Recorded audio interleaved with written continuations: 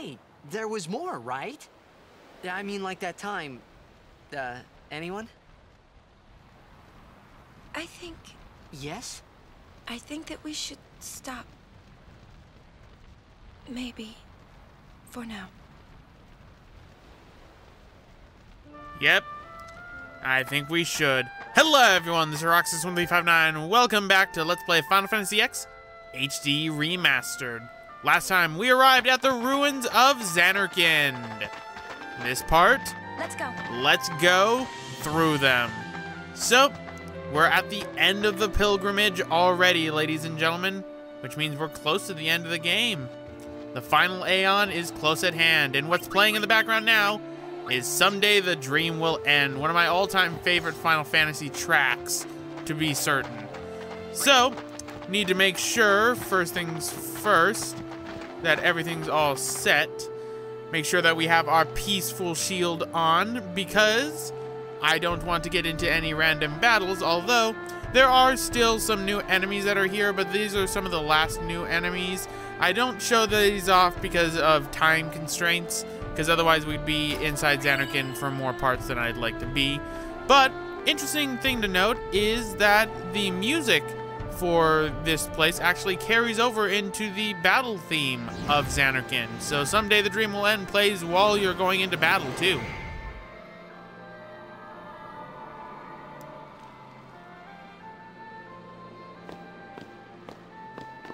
Looks like the far plane. Close enough.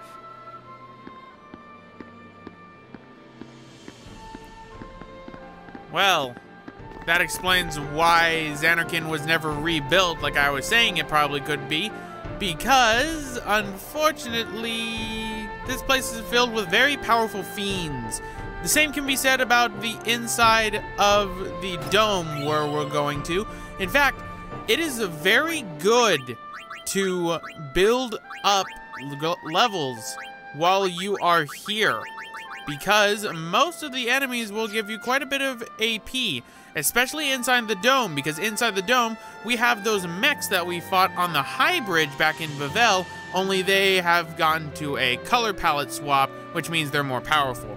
Those give you 12,000 AP. That's a lot. But here we are. So we have another save sphere right here, and Someday the Dream Will End stops, unfortunately.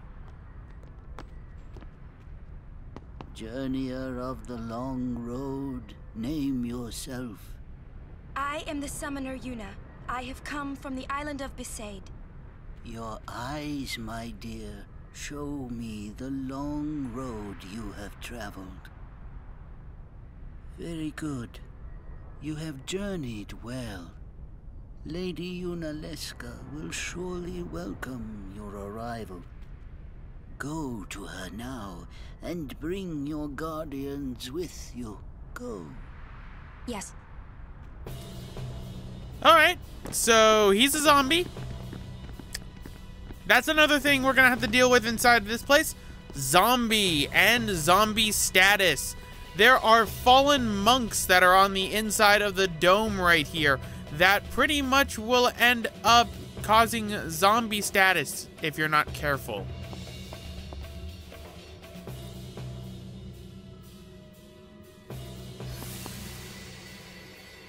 If it might benefit the future of Spira, I will gladly give my life. It is the highest honor for which a guardian might ask. Use my life, Lady Yoken, and rid Spira of sin. What was that? Our predecessors. She said Lady Yoken, didn't she? Wait, she guarded High Summoner Yoken? What's with the camera? The dome is filled with fireflies. It's like one gigantic sphere. People's thoughts remain here forever.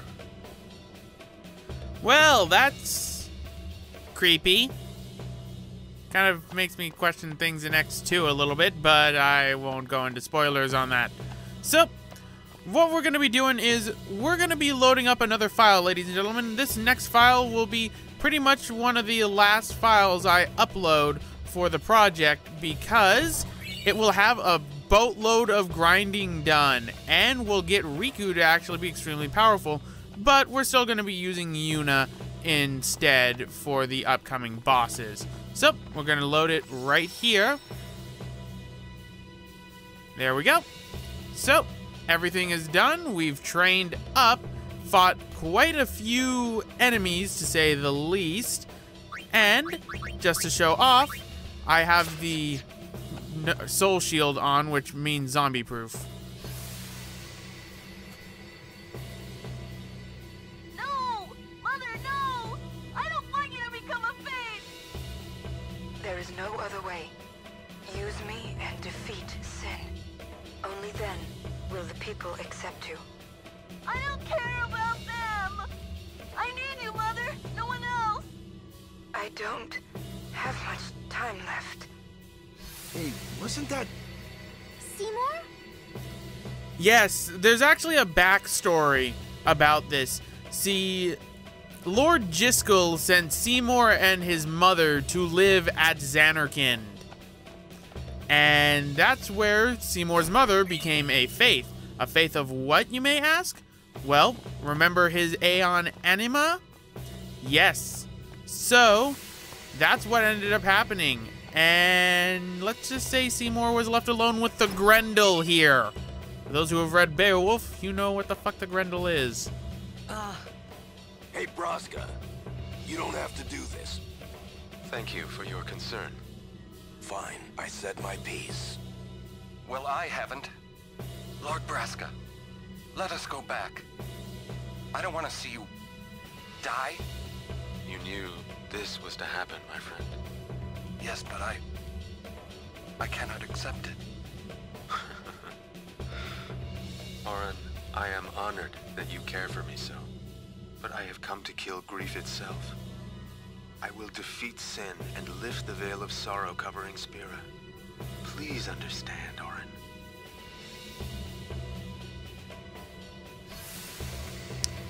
Seems Oren was right when he ended up saying that he started to doubt himself more and more the closer he got. But the Cloister of Trials awaits. Yep, there's a Cloister of Trials here, but we cannot get the... what is it called? The Destruction Sphere on this run. We'll have to come back to Zanarkand for that. But we still need to do the Cloister of Trials normally. Are the trials ahead? Probably. Here too, huh? Give me a break. I was expecting, you know, parades and fireworks. You can ask for them after I defeat sin.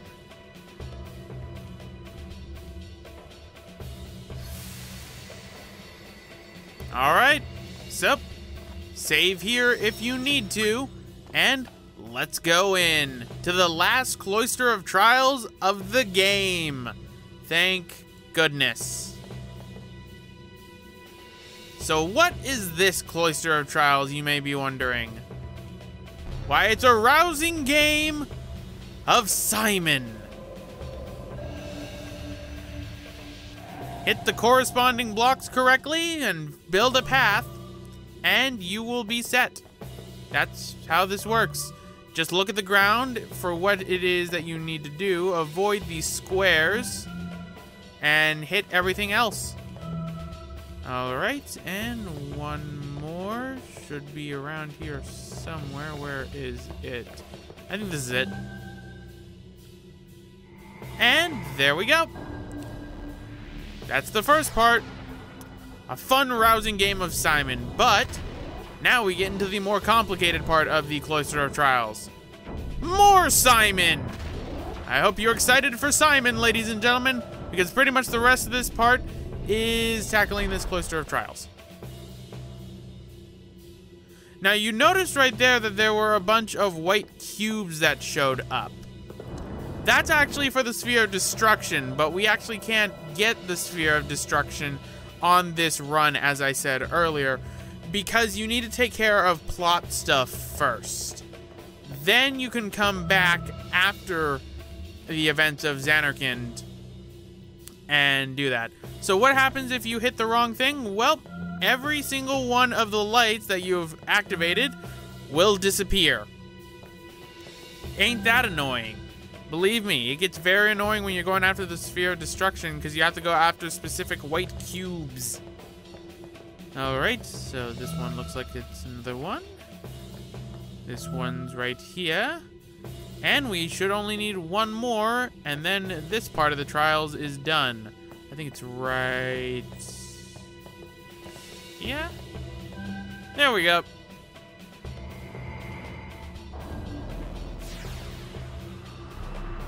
So, that's one. We need to do this another 5 more times. Or really another 4 more times. No, another 3 more times actually, because 2 of them are just sphere-based. As you saw right there, it said a sphere-shaped recesses right there. And what you do for that is you have to get the spheres from there. So those are going to be the last ones we do. But time for more Simon. All right, that's 1, 2, 3. This is honestly not as bad as Bavel's Cloister of Trials, which was just boring. And great, I hit it. That's what I was meaning to hit. Nope, hit that. Hit this one. Go over this way and hit this one. Alright. Now let's try and find some more. So we need a top one, which there's one right here. No, not there, not there, not that one. Where are they? Well, one of them is right down here. So, hit this one. Here is the line. The mighty line piece. So, with that, that makes number 2. Oh, hey, I got the adjacent ones. How appropriate. Pretty much the symbols are the symbols of the Aeons in Yevon's alphabet. So, let us push this one in. This is the Kilika one. Okay, so 1, 2, 3, 4, 5, 6, 7. 7 lights. Okay. It's a good thing I don't have to do this in order or anything, otherwise that'd be terrible. You can do these in any order you want, and as long as you don't hit the wrong light, then you should be fine. Alright, so... No, yes, that one. This one. This one. And this one.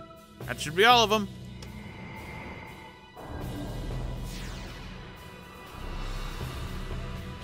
Wait, no, that's not the Kilika one. That one's the Besaid one, I think.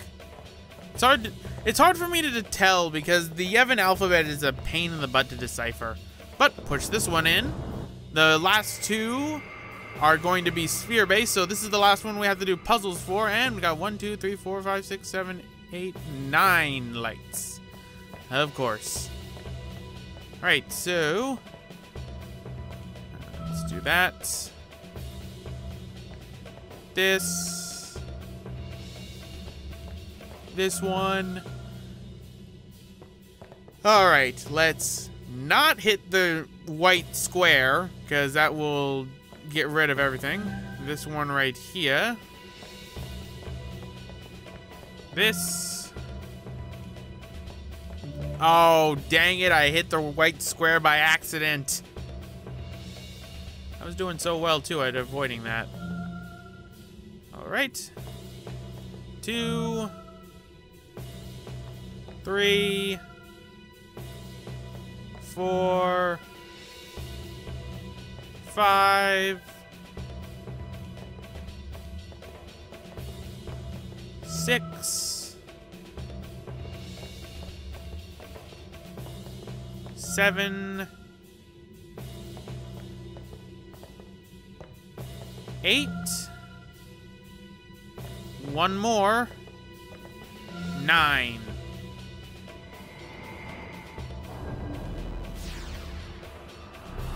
There we go. So only 2 left, and they are based off of these spheres that are for the computer. So this one right here controls the lights. And how appropriate, it's the Killicosphere. So take the Killicosphere to where it needs to go, which I believe is this one. I don't think it fully matters which one it goes in, but you just have to put it inside one. That makes 5. So 1 left, and it's the one that's based on the computer. So take this. And let's put this where it needs to go. Get ready, ladies and gentlemen, because there's a boss that is coming. Yeah, you didn't think that this would just be an easy Cloister of Trials, did you? No, you gotta put a boss in.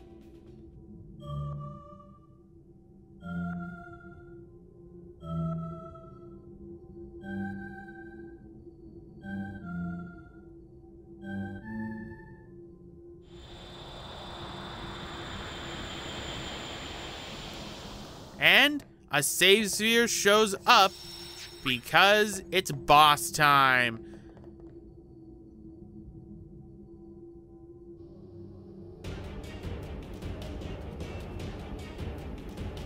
Boss time against something really ugly that has Seymour's style of hair.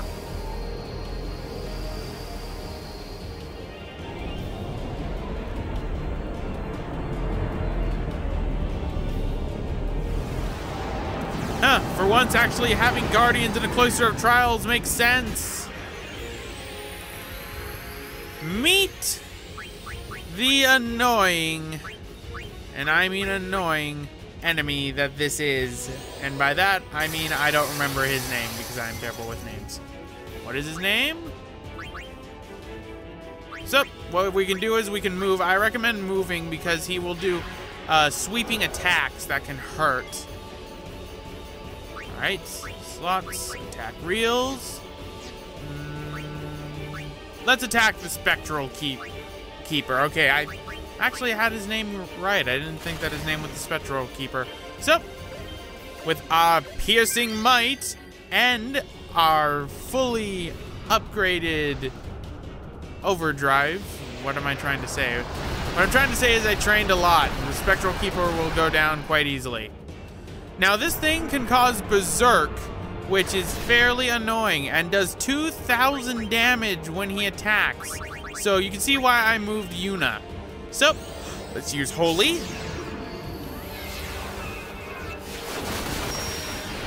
That did quite a bit of damage. And it counterattacks whenever it is attacked. So you can see that this thing is fairly annoying. So, let us use a Mega Potion. Waka can survive another one, but Titus can't, that's for sure. This thing can use what is known as Glyph Mine, which is an instant kill move. So do not let it get it off at all. That is an instant kill move, and this is gonna kill the Spectral Keeper. So yeah, kind of overpowered Titus. And for getting an overkill on this thing, we're actually going to get some level 4 key spheres, 2 of them to be precise.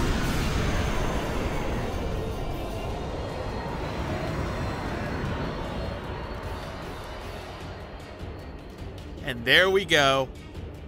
That little platform in the background is for Aeons. It can use Glyph Mine on Aeons and instantly kill them, so don't use Aeons in this fight.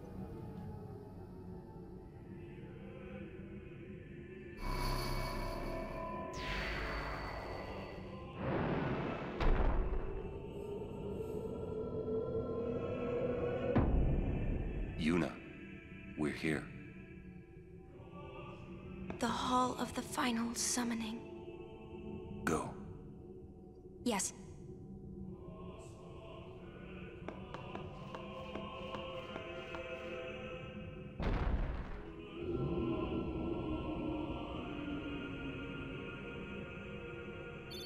And quite a bit of AP and 2 level 4 key spheres. Huh? What do you mean, no final Aeon? What?